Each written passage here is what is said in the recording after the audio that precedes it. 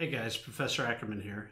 I want to make this quick video to show you how you can use this voice playback module. It can play back MP3 and .wav audio files, so that could be any song or sound that you want to trigger with this device. It has onboard memory, so you can upload the files directly onto the board. And this brand of this MP3 playback module is from PEMENOL.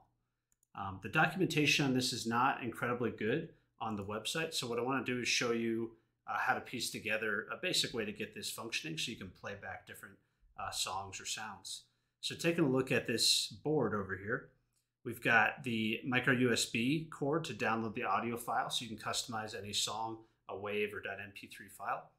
We've got the Arduino plus 5 volts and ground connection to power the device. And then these switches, switch 0 through 7, so 8 total digital inputs here. We can see that they're all connected to ground over here. And so these are essentially switches looking to be pulled low by the Arduino or with a digital write low. And when they're pulled high, they'll turn off and won't play. But when they're pulled low, it will play the corresponding sound that corresponds to the input from 0 to 7. So that's pretty much how it works. Now this dip switch over here, this little red array of 3 switches called a dip switch, this is important to set up the functionality correctly. So let's take a look at this. And then this 3.5mm audio jack is what we're going to use to connect to our Bluetooth speakers so we can play the song or sound at any volume. Okay, so walk through a little bit of details here. There's different ways to use it. You can use serial communication and do some other more advanced things, but we're just going to do the simplest way to get this thing started. Scroll down here and we see this diagram. So this talks about what the dip switches mean and what they do. So we've got 3 different switches here. What we want to do, we don't need these first 2. That would be playing 255 songs, which you probably run out of memory before you get that many songs, and that's just a lot. So we'll just keep it simple. We'll look at the IO independent mode 0 or 1. So looking at IO independent mode 0, that would have the switch configuration of 0, 1, 0. So 1 would be low, 2 would be high, and 3 is low. And that's going to give us the ability to pull any of these digital inputs from 0 to 7, low, to play any given song from 1 to 8. Okay, so that's what we're going to be using. And let me show you what this looks like so we can get a quick demo, write a little bit of code, and get this thing fully working. All right, so let me turn down the camera down here. All right, cool. So we've got our PEMENOL MP3 playback module right here. So we've got the dip switches that you can see right here. Just zoom out there. So I've got switch 1 down to low, 2 is high, and 3 is low, right? So just that middle switch goes high, and that's in our IO independent mode 0. That means I can pull any of these digital inputs up here, low, to play the corresponding song. So let's take a look at this in action. So I've got my Arduino here. I'm going to use this to provide power for now. It could be running any old code. I'm just using it right now to give this thing 5 volts. And this is not a great solution, but just for initial testing, what we can do is actually pin this straight down to the breadboard. So I'm going to give it 5 volts and ground. So I'm going to hook those up. All right. And this is not going to give us the best electrical connection. We're going to have to solder these wires on to get a better connection. But for now, we can at least see how this thing operates. Okay, so we got power and ground going to these devices. We're going to hook up the 3.5mm auxiliary audio cable. Make sure my dip switch 1 is low, 2 is high, and 3 is low. Looks good. I'm going to have to lean on these wires a little bit to get a better connection initially. And all I'm going to do is trigger this manually by connecting this wire to high or low, so you can see how it works, this orange wire. All right, so I got to hook up to my Bluetooth speaker over here. This is just a standard Bluetooth speaker with 3.5mm auxiliary audio jack. Plug that in. And let's see if we can get this triggering. Okay, I can hear it trying to trigger.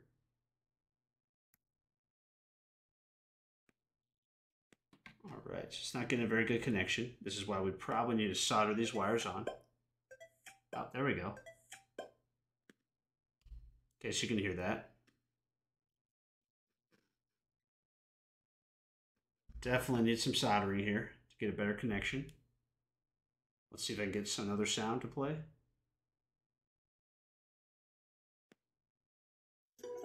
There we go. So that's the third audio file.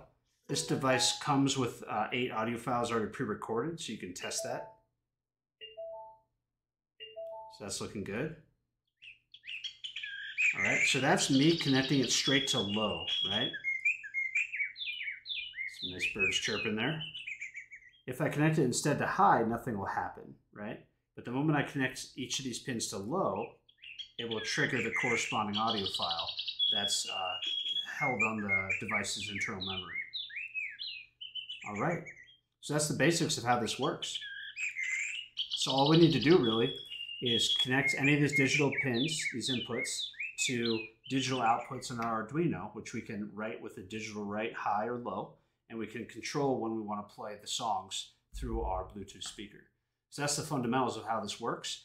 What I need to do now is go ahead and solder these wires on here. I'm going to solder 2 wires on, and I'm also going to then show you how to hook up your own sounds onto this device, and then we're going to write a simple code to trigger it on and off.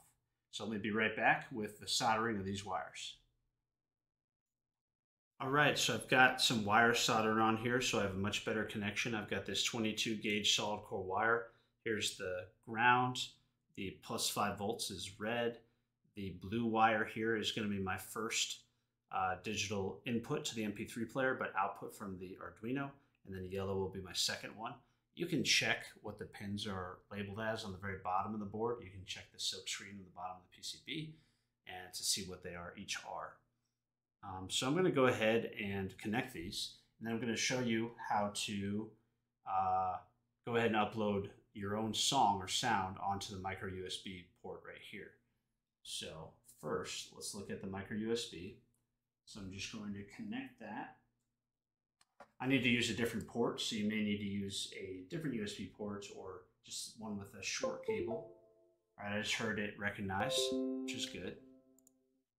I'm going to go back to my desktop here. So let's identify where it is. So if I go to this PC, I should see a USB drive appear right here in drive E. Now, it may depend on your computer, but you should see a USB drive pop up. Just show you, I'm going to unplug it. There it goes, disappeared. Plug it back in. There it is. All right. So when you open this up, you see that there are the 8 songs that were built in. Those are put in by the manufacturer, and those are just helpful for testing as we saw earlier.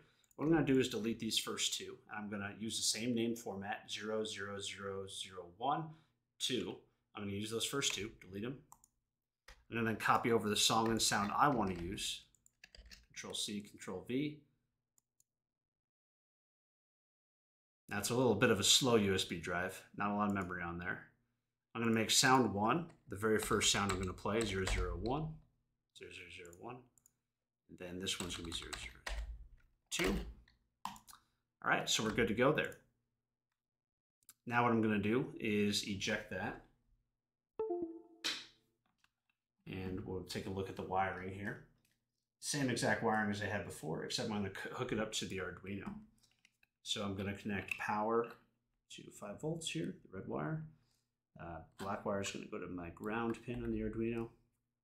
The blue wire is going to be my first input, the first song or sound I want to create. So that's going to go to, let's say, pin 4, just for now. I'm going to plug in the second one to pin 5. All right, so I've got them connected to any digital pin, whichever digital pins you want. I just have the blue wire on pin 4 and the yellow wire on pin 5, but any pin will do. I'm going to make sure I have the connection here for the 3.5 millimeter aux cable. And that's pretty much it. I got power, ground, and I got the 2 inputs that are going to be written in my code here. Okay. So what I want to do is just do a quick test code. This is just to test it, see how it works. Int, I'm going to define an integer for the pin. So MP3 1 is going to be equal to pin 4. Int MP3 2, because I've got 2 that I can use in this example. It's going to be the pin next to it on pin 5. So those are my 2 wires connected to pins 4 and 5. I'm going to set both of them as outputs from the Arduino. And MP3_1, comments and output, all caps. And a Control C, then Control V that, and change this to 2. So set up both as outputs. Now what I'm going to do initially here, actually right up here, in the very beginning of the void setup, I'm going to do digital write. Now I can do it in the void setup, or I can actually do it in the void loop here. So I'll just do it in the void loop so it goes continuously. Digital write, I'm going to write MP3_1, so the pin 4 is going to be written to high. That should keep that pin off, because I only want these pins to turn on if I send them low. There we go. So that will turn both of these pins off.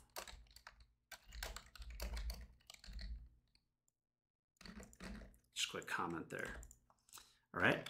So now for testing, I'm going to turn the pin number 4, or MP3_1 variable. I'm going to turn it low after a short delay. So first I'm going to delay for about 3,000 milliseconds, or 3 seconds. Then I'm going to do a digital write on the first pin, so we can test that. I'm going to set it low. And I'm going to do that for, what that's going to do is turn pin 1 on. And then I'm going to delay for, I don't know, a short delay. Let's say 1,000 milliseconds, just like 1 second. That can be even shorter if we want to just trigger it. But let's see how that works. So I got both pins 4 and 5, both the first 2 pins off initially because they're set to be high. And then I set pin 1 to be low, so we'll just play that. Okay, let's give it a shot.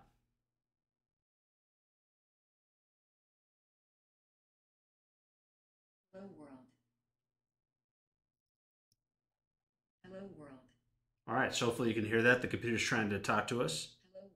We literally have our program saying hello world, which is a good start. Okay, so that's working. Now let's try the second pin. So I'm going to turn this one back off. All right, so I'm going to turn it on, then turn it off. And then I'm going to try the second pin, pin number 5, which corresponds to the song on the second digital input of the MP3 board. So I'm going to digital write MP3_2, comma, low. And I'm going to delay for 3,000 milliseconds. And then I'm going to turn them both back off. All right, so I should play the first sound on the first pin, and then I should play the second song on the second pin. Let's take a look. All right, let's see how we do. Hello world. Sorry, I couldn't resist. Hello world. That's pretty good, right? Hello world, and then Rickroll. So yeah, hopefully that gives you an idea of how to use this MP3 trigger. And really, from here, you just need to customize this for your application. So when you set it high, it turns the sound off. When you set it low, it turns the sound on until you set it back to high. That's pretty much how you use it. So hopefully that was helpful, and good luck with your projects.